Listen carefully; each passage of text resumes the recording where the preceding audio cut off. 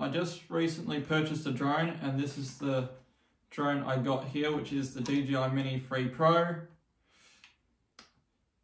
And I'll show you what it looks like with the propellers open. Also, if I do look up and down at the screen, it's because I've got my keynotes here to tell you what my thoughts are about the drone, and if there's any questions on these notes, if you want to ask me after the video. So this here is the Dji Mini 3 Pro. And I did my research about this drone, and this is the reason why I got it. Now, just like, no, I'm not going to get into too much technical stuff because there are plenty of videos on YouTube that you can watch about this drone if you want to hear all the specs and all the other technical stuff about it. But I will tell you my reasons why I got this drone, and so then if it helps you want to get this model or not, but that way I'm giving you some information about it myself. So, reason number one why I got this drone is because it's got obstacle avoidance sensors, which means is if you're flying it near a tree, it will, depending what settings you put it on the DJI controller, which is this one here, and I'll get to the reason about this controller sooner in the video. But if you're flying it near a tree, depending what settings you have it on the controller, it will avoid it. If you're flying near any obstacle where the sensors can see it, it will avoid it, depending on what settings you put on that remote. So as you can see, there's two sensors there, there's two sensors there, there's backward sensors, forward sensors, and downward and upward sensors over here. Now, that's the only spots where the sensors are, but there's no sensors on the side. So when you're flying it up in the air somewhere, make sure if there's anywhere close or nearby, you're going to be careful where you're flying it, because there's no sensors on the side, and it won't pick up anything on the side because there's no sensors. So it might hit or it might fall down or somewhere. So just be wary where you're watching it and where you're flying it. Next reason is because the technology on this drone and drones in general are now that advanced, it's that good, and it makes it that easy to learn how to use it. Now, for example, I'll just say a couple of features of it. Feature one is, I'm going to highly mention this because, one, say if the battery on this drone says when the battery is on 10% low, it will automatically return to its home point and land by itself, which is pretty amazing in my books. Second one is, if you want it to follow you, for example, in a car or boat or just walking along, you draw a square around you on the controller on the screen. You go to follow me, keep follow me mode on, go to active track, and this drone will actively follow you along. All you have to do is just make sure you watch where on the controller, watch where the drone is, and it will actively track you. Third reason is part of the regulations, but this is not really a reason, but it's underneath 249 grams, which means it's an ultralight drone. You don't have to register it or anything, but just make sure wherever you are, if you have a drone, what state, territory or country, you just make sure you check your regulation rules. But apart from that, it's ultralight, it's not too heavy, and it's a great build quality as well, which goes to, before I get to my next note, the other reason is because, one, I've just started I'm just starting to get into photography, and I want to expand my photography range. So I thought, why not go into aerial footage with a drone, for example? So, because I'm going to take it on my trips, I'm going to take it for general use, if I want to practice using it. And for example, I'm a fisherman, so if I want to take it out on the boat, and so I don't have to travel 60 kilometers out and find there's no fish, I could fly this drone up, send it out, look on the screen and say, right, the fish is all over there, we'll go over there, bring the drone back, and there's the fish. Or if you want to get good drone aerial footage for, like, if you want to film something, take photos of it. You could do anything with this drone. Anything you could possibly imagine. It's this good. Now, when I unboxed it, I was pretty amazing because I've never, when I unboxed this drone, I was pretty amazed because I never bought a drone in my life, and I never thought of buying a drone. So this is my first ever drone, and I was pretty amazed at the build quality and how light it is and how easy it is. Surprised. Now, on the second note, when I got now onto the remote, this here is the remote that comes with this drone. As I said, there are two options of remotes you could get. There is one option where you could get your phone screen. You could have one, you connect your phone up the top, but I thought it may add extra weight. And for if you're carrying your drone along with you, carrying your controller along, and the phone adds extra weight, and you want to use it for a long time, well, then it's going to get too heavy and it's going to get too tiring to carry it along. So I thought it's extra light and also it's not too heavy. And also other reason is if you're using your phone and something pops up your phone, it can be distracting when you're trying to focus, concentrate, driving your drone. And all the software on the drone and the controller is all pre-installed onto here. And you've got a good screen to look at. You can look at your screen, know where you're flying it around, and it's pretty amazing. So that's that. Next up is also what I got with this drone before I get to my next note. Is I got it with a Fly More combo kit. So I'll show you the box that came with it, then I'll show you the case. Before I show you that, if you saw me untake the propellers or the wings, I'll show you now how to pack it down. So these two front ones, all it does is tack under away like this.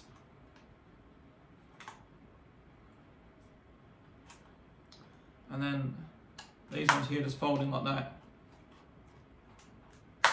Nice and simple, nice and easy.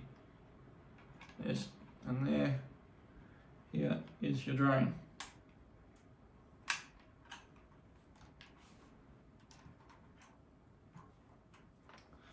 I charged it all up when I first got it, which they all charged up pretty well, and didn't take that long. Next thing. Now, when I got it, when I watched those research videos before I got this drone, they recommended me to get the kit, which means you've got the case to carry it with, 2 extra batteries, extra propellers, the cable, and the charging case for the batteries, which I'll get to also along the video. Now, it does say 34 minutes, which is right with the intelligent flight battery, but you're working on along about 20 minutes of flight time with wind or without, because the battery can run out quite quick, depending how long you use it or what you're using it for, what you're doing with. But 20 minutes is quite reasonable. It's still a long time. So 20 minutes of photos and footage is still pretty good in my books. So I'll show you here. So this is the case, what it comes with here, as you can see, and then later on I'll show you what it looks like with everything packed away. So this here is the two extra batteries of the case. Now, as you can see, there's numbers written on, but I'll get to that point in a minute. So what it does is, so now since you've got 2 extra batteries, for example, if one runs out, you can put another one in charge, one runs out, that one runs out, put that on charge, right? So once you put it on charge, if you say you put 2 or 3 of them, once one's full, it'll go to the next one, then it'll go to the next one. Now, which is really good, because obviously, say if you're out there filming or taking a drone footage with photo or video, and oh no, now the drone's got to return and I haven't got a battery. Now this is what the battery pack's for. Take the extra battery out, go, right, no problem, I've got the spare battery, and then that's what you use that for. Next thing is, now onto the number part of why they said to label numbers on them. For example, 1, 2, and 3 is because each battery has a certain amount of cycles. I think I read up, as I said, I'm not going to give too much technical information, but I can tell you one thing. They said, I think about on 500%, you have I think 500 or 600 cycles. So they say not to use all the cycles on the one battery. That's why you got the 2 spare batteries, and if you level it all up, use them all equally, charge them up all equally, you'll be fine and you'll be good to go with no worries. So as you can see, take it out like that, out of the charging thing, and put it in like that, and there's the lights as you can see when they just came on.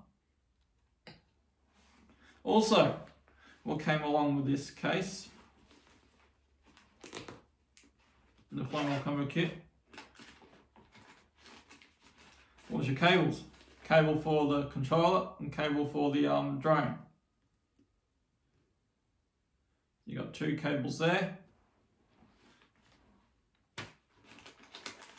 And then you have the spare propellers. Also comes with a screwdriver, which I would show you, but when I watched the videos, they did say this one doesn't, much as it comes with it, they said doesn't necessarily work that well. So they recommend you get a Phillips triple head screwdriver to unscrew all those screws if you need to change the propellers. So now I'll show you what everything looks like all packed.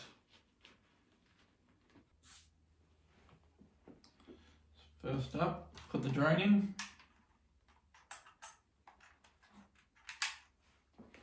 Make sure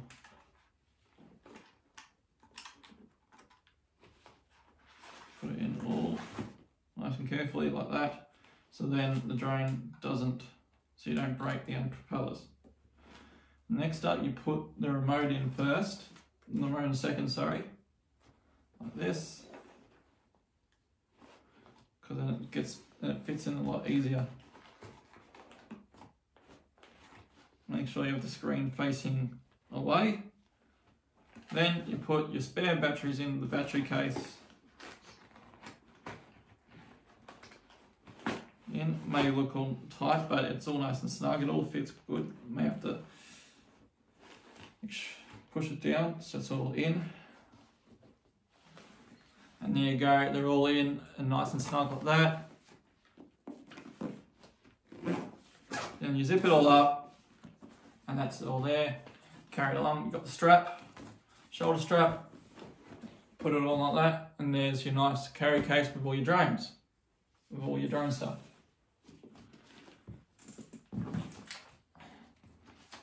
On the next note, as I said, I've charged it all up, yeah. On the next note, test, yes, I just took it for a test yesterday, and as I said, the technology on it's pretty good. It's pretty advanced technology, but like it was a bit tricky to use, like the steering. You got to get used to the steering and the controls. I had it at some point, but if you just start nice and simple and slow, like first of all, go forward, back, side to side, learn all that before you go any higher and advanced controls. Then you'll get used to it slowly and quicker and quicker. And I'll put the drone footage in this video when I edit it. Also, before I go, make sure you go and check out the CampMan on YouTube, because here's another reason why I got this model of the drone and why he recommended it. Because he travels full-time around Australia. He sometimes works along there to get some money. But make sure you go and check out his channel, because he is awesome. He tells you all these great camping spots, all this information, how he sets himself up, what he does to help himself travel, and all that sort of stuff. So make sure you go and give him a follow, a subscribe on YouTube after you watch my video. And also, before I go, I'll put the link in the description of this drone model, the combo pack, and with everything where I got it. And I'll see you all next time. Please don't forget to subscribe, like, or leave a comment, and I'll see you next time.